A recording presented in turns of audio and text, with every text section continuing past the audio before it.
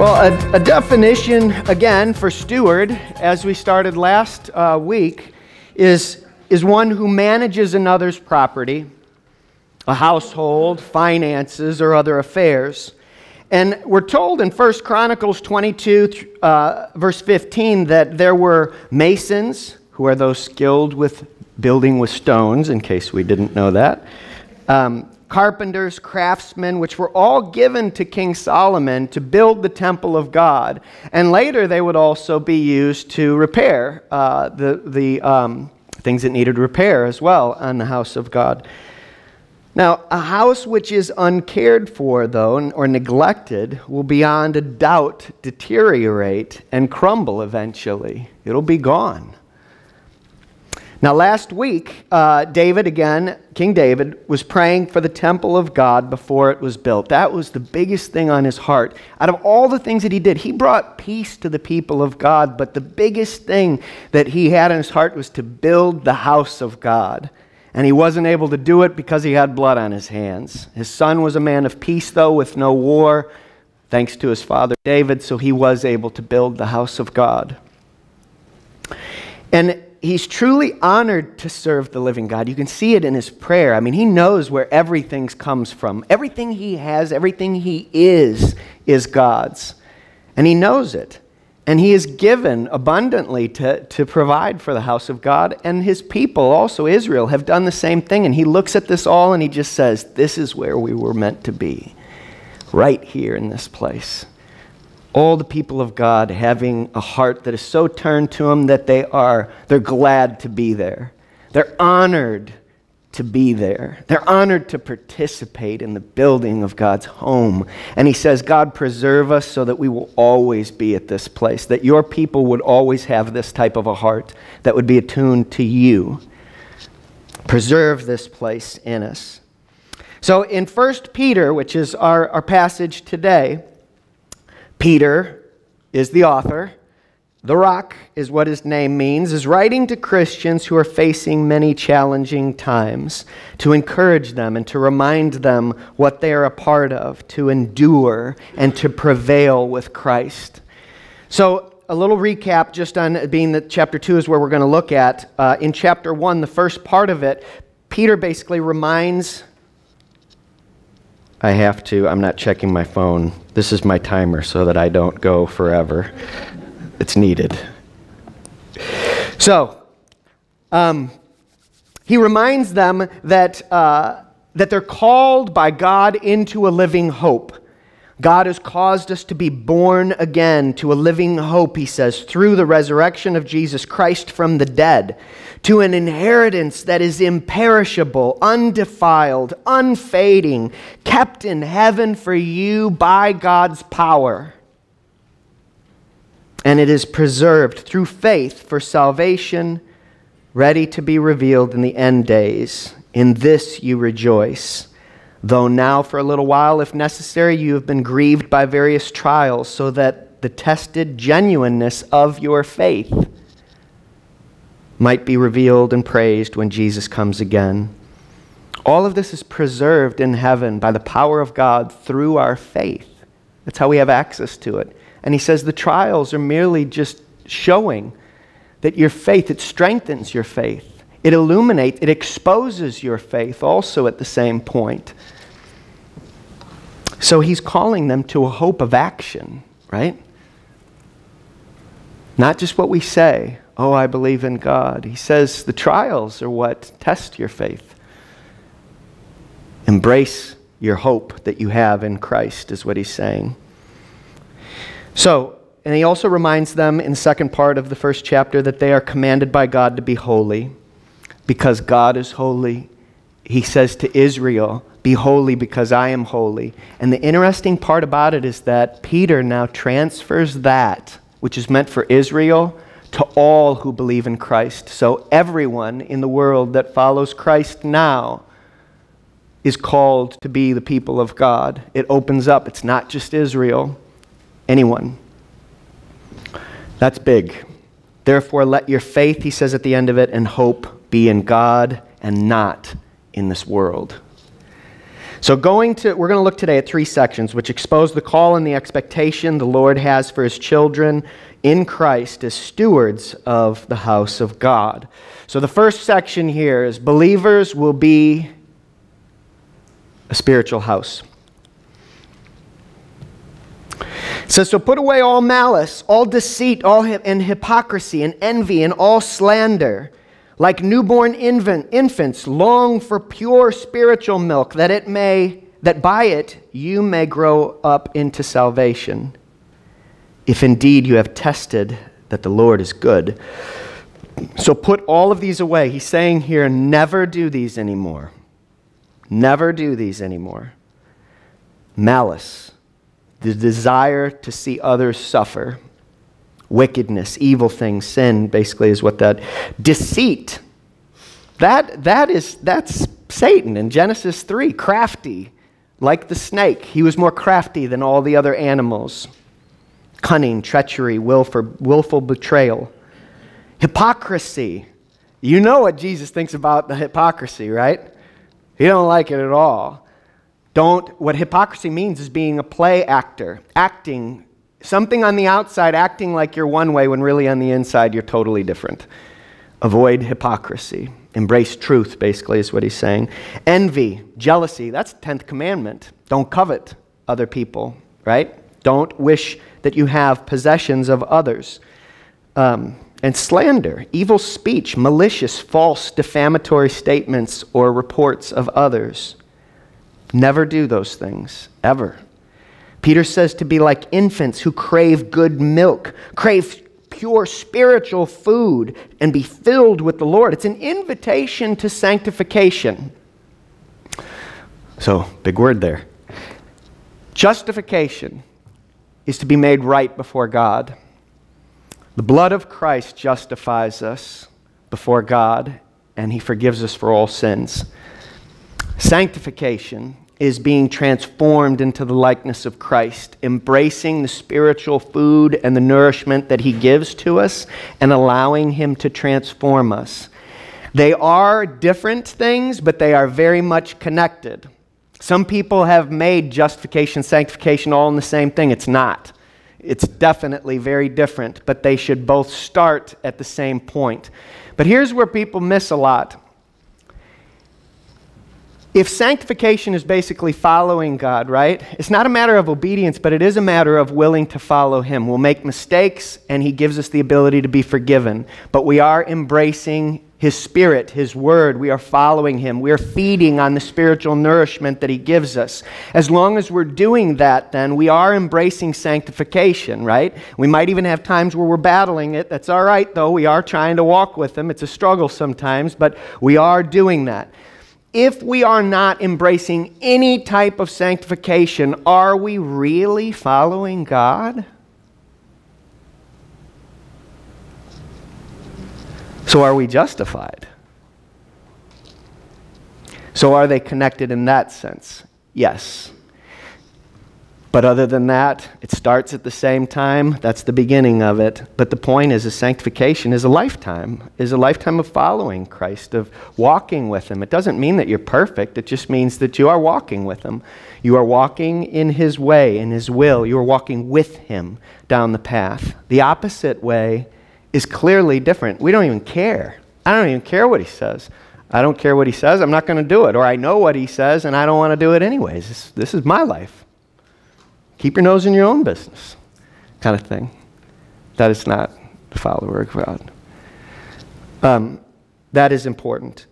So, if indeed he says you have tasted that the Lord is good, once we've truly tasted who God is, we know God and experience his real presence, he is good, and we will know that. Even his discipline is done for good purposes. Doesn't feel good, but we know it's for good. It's never done to destroy us. Satan's work is to destroy us, absolutely.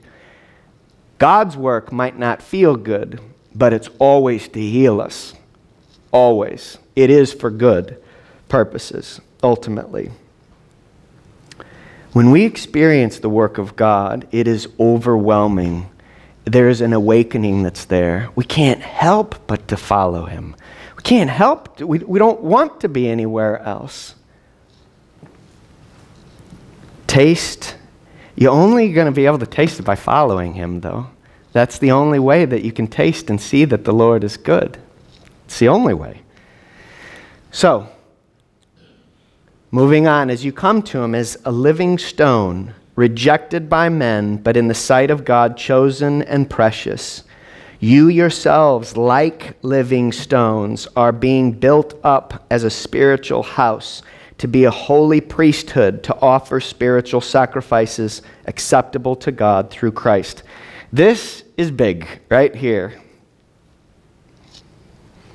Jesus is a living stone, the rock. A solid foundation or stronghold is what this means. Protection, security. In 1 Corinthians chapter 10, verses 1 through 4, Paul says this on the same subject matter. So it gives a different perspective is all I'm saying. For I do not want you to be unaware, brothers, that our fathers were all under the cloud. It's talking about the cloud, the pillar of cloud that led Israel out of Egypt. That our fathers were under the cloud, and all passed through the sea, the splitting of the sea. And all were baptized into Moses in the cloud and in the sea, and all ate the same spiritual food. What he's talking about is by them following God out of Egypt, they were nourished by God. He supplied them. He gave them everything that they needed. He protected them. He gave them the water that they needed out of a rock. That's not normal, in case we didn't already know that. Doesn't happen. He made miracles happen. He provided where there was no provision. For they drank from the spiritual rock that followed them, and the rock was Christ. What? The rock was Christ. The Song of Moses says, I'll come back to that in a second. The Song of Moses in Deuteronomy 32, 1 through 4 says, this is Moses at the end of his life. He says, for I will proclaim the name of the Lord, the name of Yahweh. The name Yahweh means the God who lives, who has life within him.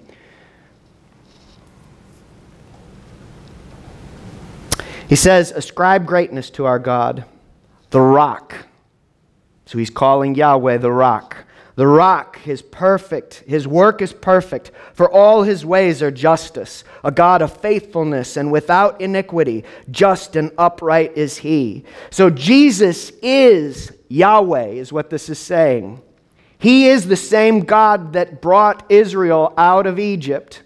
This same God, this pillar of cloud, this one that split the sea, the one that provided water out of a rock, is the same one that died for our sins. And now we wear his blood on us. We followed him out of Egypt. Now we follow him out of sin and out of death. And we conquered it through him. So Jesus is the rock who delivers his people, who is the one that gives his people salvation. The rock is Yahweh. It's always been that way. No one is like our rock, one of the Psalms ends up saying. Because he lives. He is the living rock, the living stone. Also, living stone visualizes the resurrection. The rock who overcomes even death, even dying, could not hold him. The living stone. And the name Yahweh, who lives, again, life indwells. So this rock was rejected by men as being worthless. They killed him. They crucified him. But he is so precious to the Father, God the Father. Precious, approved, tested, and worthy. He is invaluable. And yet humanity threw him away as nothing. The hope of God is not hope in this world, is what he's ultimately getting at all of this. The hope of God is not gold and silver. It is the precious blood of the perfect Lamb of God. You yourselves, like living stones, are being built up into a spiritual house, if he's the living stone and he's creating in us to be living stones, he is transforming us into his likeness, that we become more and more and more in his image, into a spiritual house. So now we have a vision of a spiritual house that is being built brick by brick by brick. And every one of us have a different gift, a different type of brick that we bring to the table. It's not just one that makes the whole thing. All of us make the house of God. We are the people. God doesn't need us. He chooses to include us in his work. I think that is just so awesome. He doesn't need us. He could just say, and sometimes he does say, watch this. Just sit down. Sit down, just watch this. But he chooses to include us in his work. He wants to include us in his work. And really the right answer is for us to say, thank you so much. Honored to be a part of it. If we are embracing sanctification, then we will be being transformed into these living stones, raised from the dead. And what's so fascinating is that in Romans 8:11 it says, if the spirit of him who raised Jesus from the dead dwells in you, he who raised Christ Jesus from the dead will also give life to your mortal bodies through his Holy Spirit who dwells in you. Same power that rose Jesus from the dead lives in you and will give you life now over the grip of sin and death upon our lives. Physically, will we die? Yes. But spiritually, we are alive and being transformed internally more and more into these living stones of Christ, which together we make the house of God. Why are we being transformed? 3 reasons he puts here. The first one is to be built up as a spiritual house, a place for God to reveal his presence. So the house of God is made up of many bricks, like I just talked about, in different shapes, but we are all there to glorify God, and every one of them are important. Not one is more important than the other. Not one.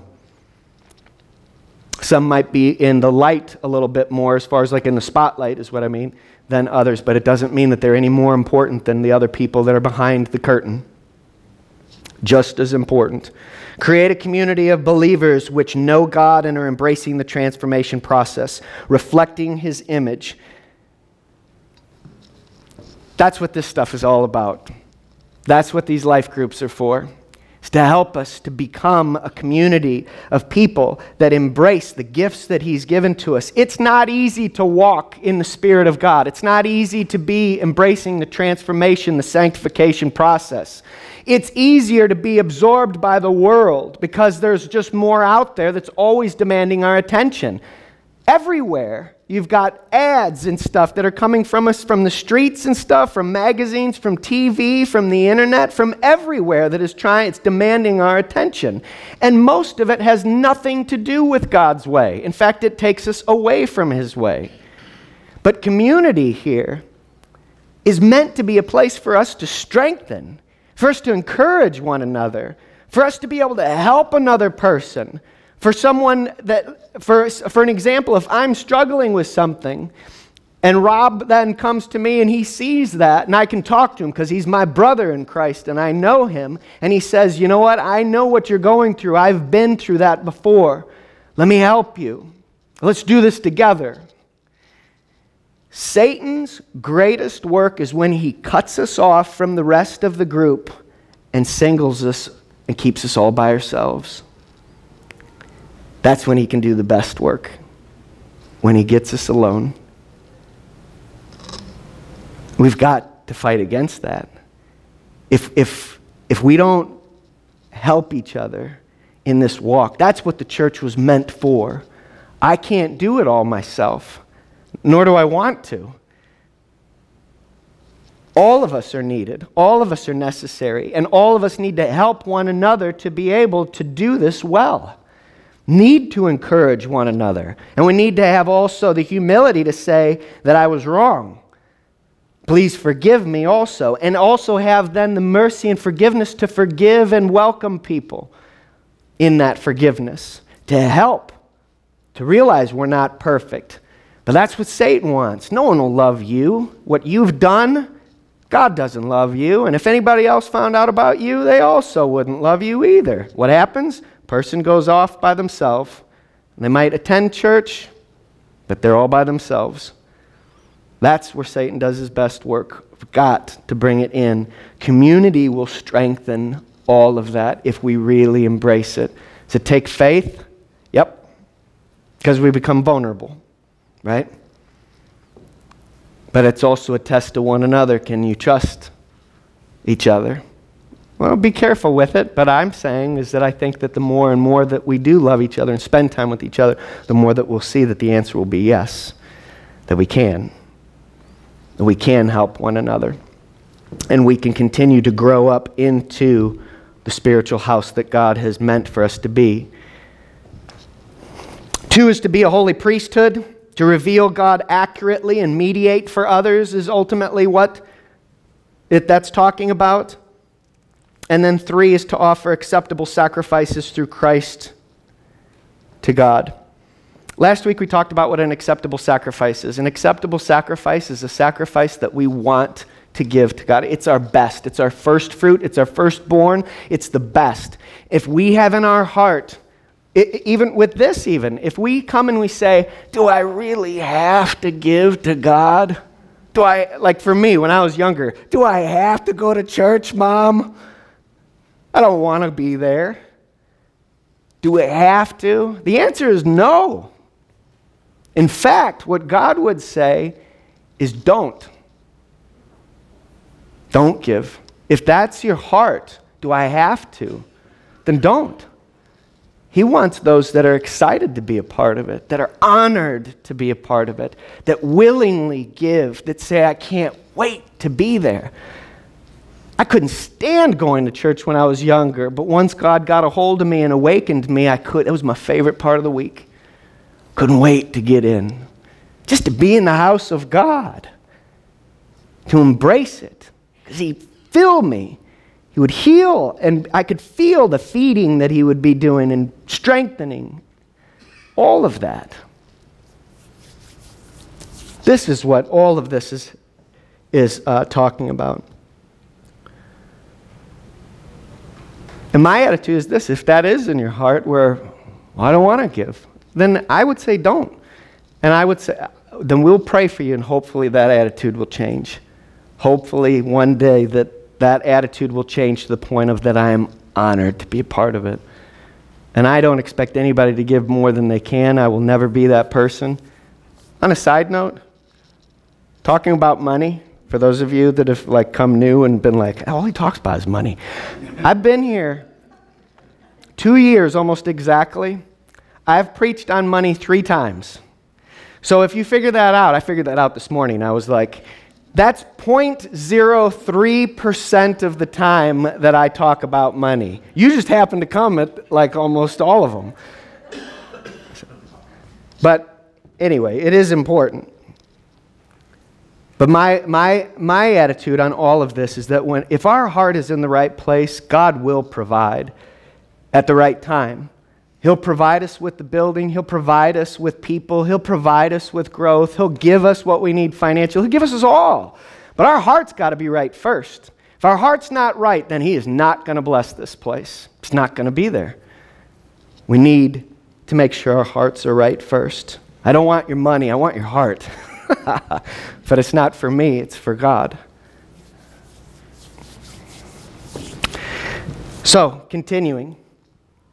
For it stands in Scripture, behold, I am laying in Zion. Zion is the land of God's people. It's defined differently. Sometimes it's just Jerusalem. Sometimes it's all of Israel. Either way, here I think you can say that it's God's people, the land of God's people. A stone. So I am laying in Zion a stone, a cornerstone, chosen and precious. Whoever believes in him will not be put to shame. So stands, that word means we find in Scripture. And a cornerstone was the edge of a building that was laid at the foundation that determined everything from the angle of the building, that it was supported well.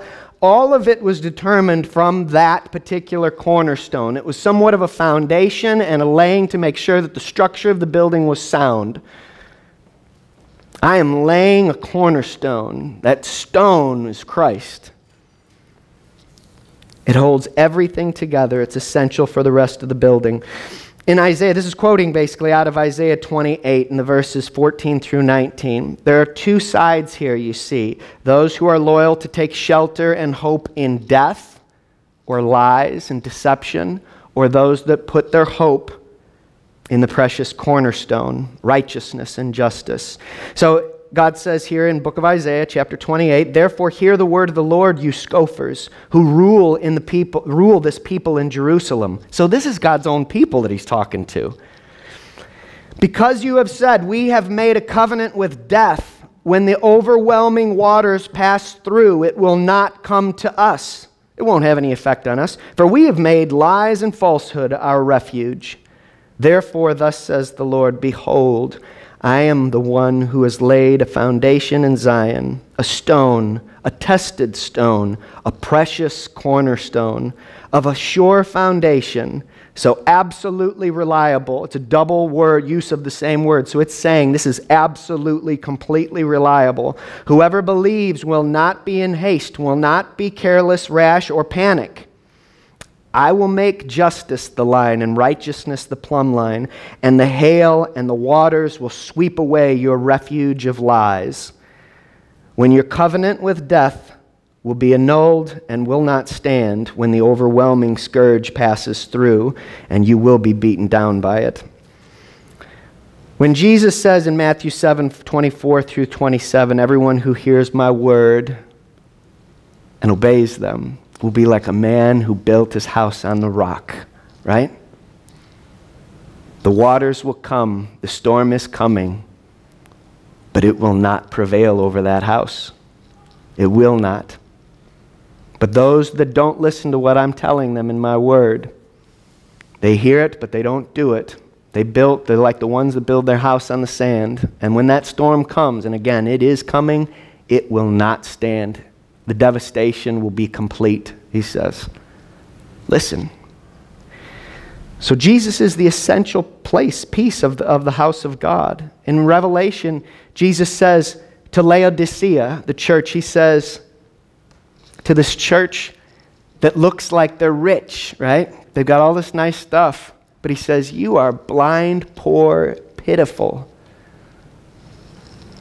and in need. He says, I stand outside your house and knock. Those who open the door and let me in, though, I will sit down and eat with them. Let my rightful place be taken in your house. Make it my house, and I will truly make you really rich. Spiritually, you will be overflowing, which is what we were all meant to be. So are we a community that has reached that point yet? I think we are on our way to it. I think that we are moving in that direction. But is that at our heart? Is that what we want? Is that what where we are moving to? Are we really the community church? Moraine Valley Community Church. So number 2 is unbelievers will stumble.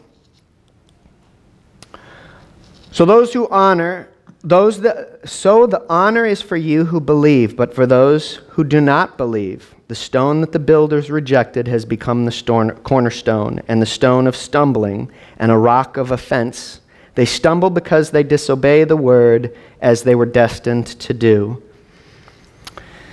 So, in Psalm 118, David says, I shall not die, but I shall live and recount the deeds of the Lord. The Lord has disciplined me severely, but he has not given me over to death. This is King David talking.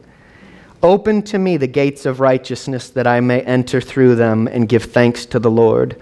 This is the gate of the Lord. The righteous shall enter through it.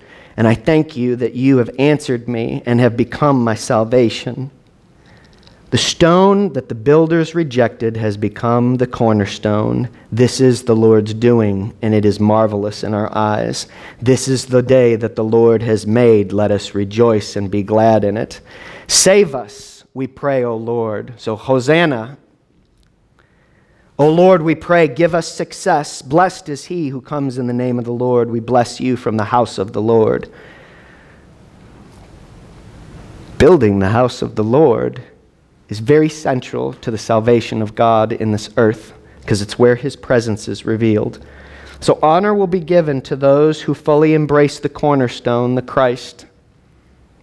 They will not be put to shame. It'll be well worth any opposition that comes against them. But those who refuse to believe in the cornerstone will absolutely stumble. They will be deceived. They will fall. They will be blinded.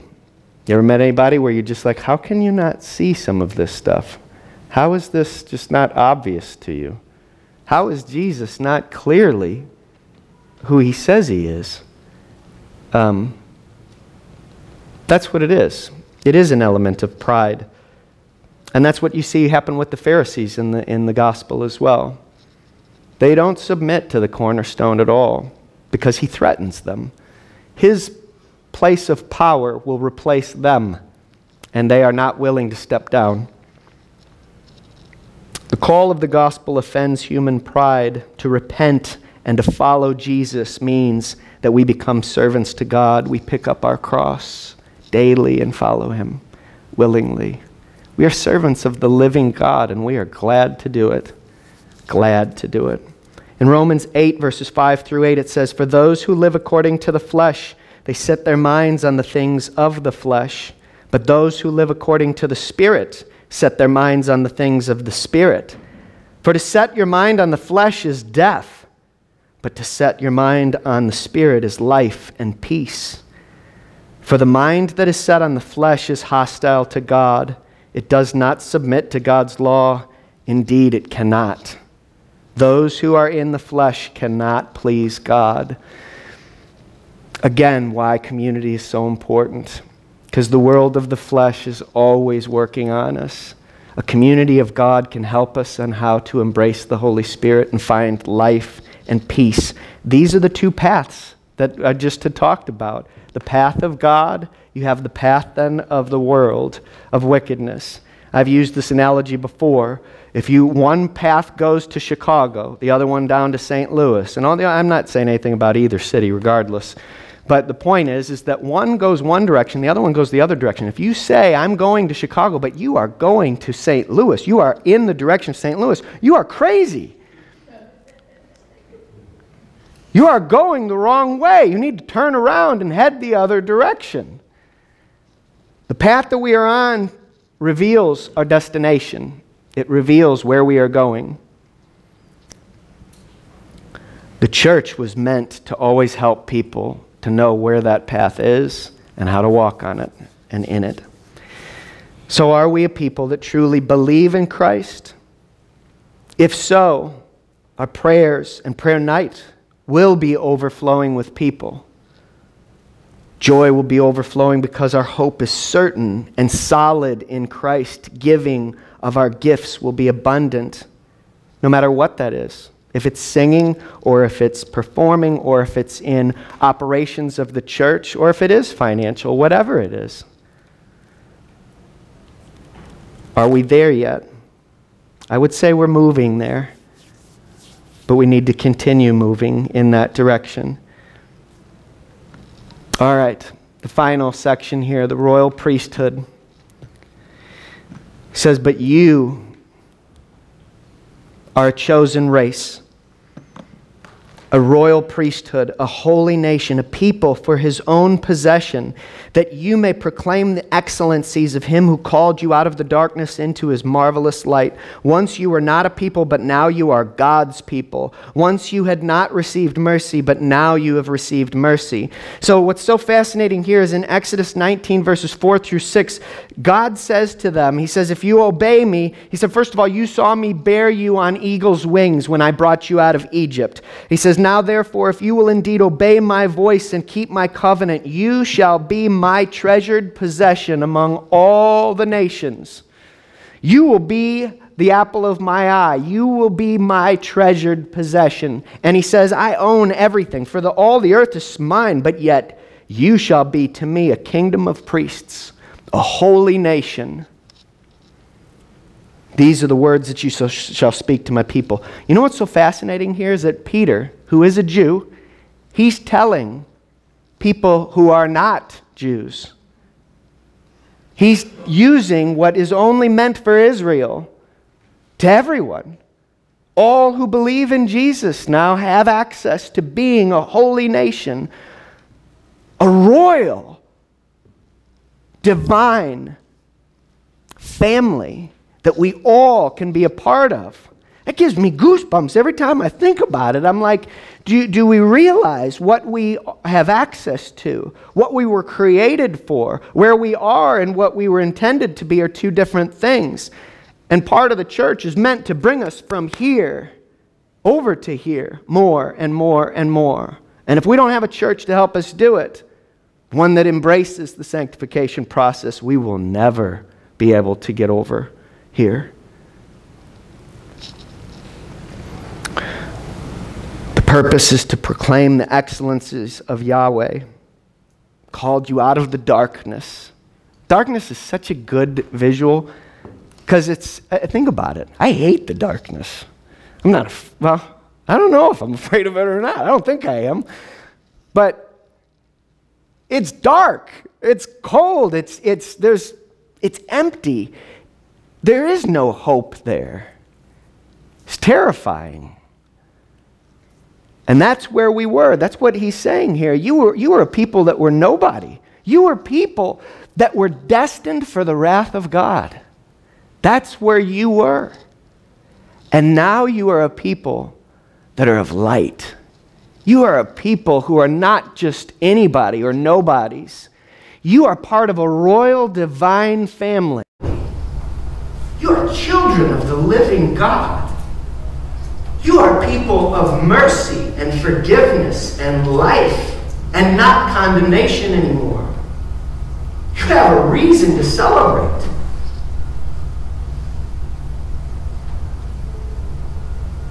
This is the purpose of humanity. And we've lost it, and God is bringing it back. The president of Converge, and that's an organization that is helping us to strengthen our church, and it's a great organization. It's not a denomination, it's an organization that helps strengthen churches. And we have been working with them.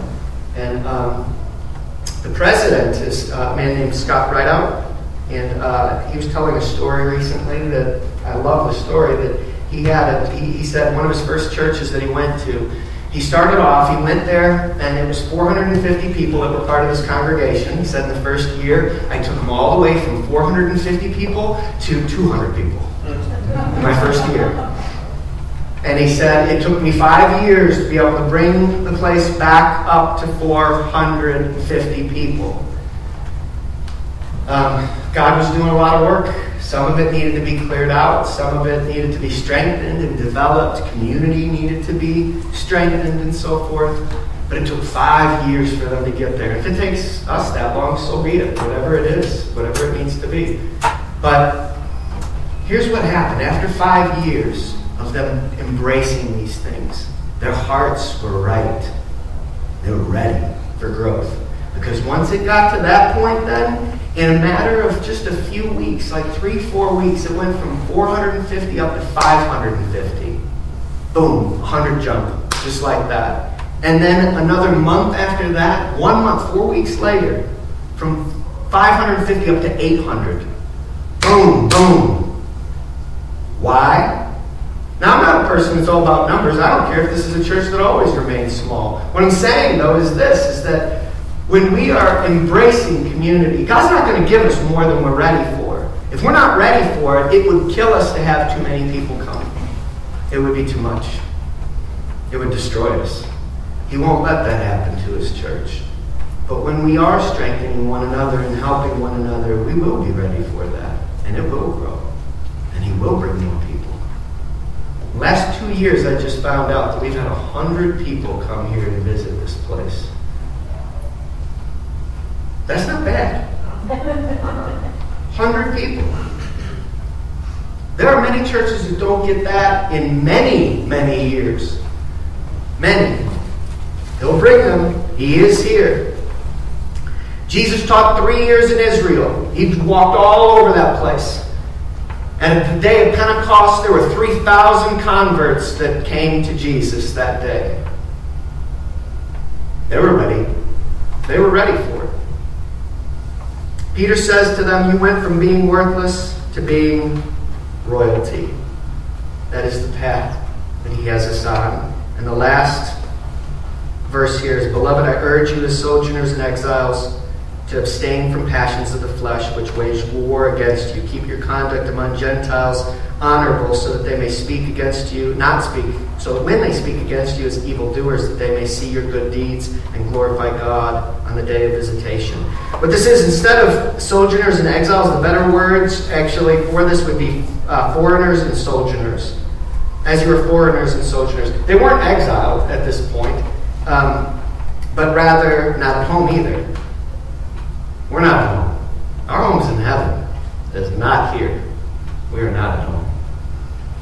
This call is for embracing the sanctification of the Holy Spirit. The temptations of the flesh described earlier are at war against the Spirit.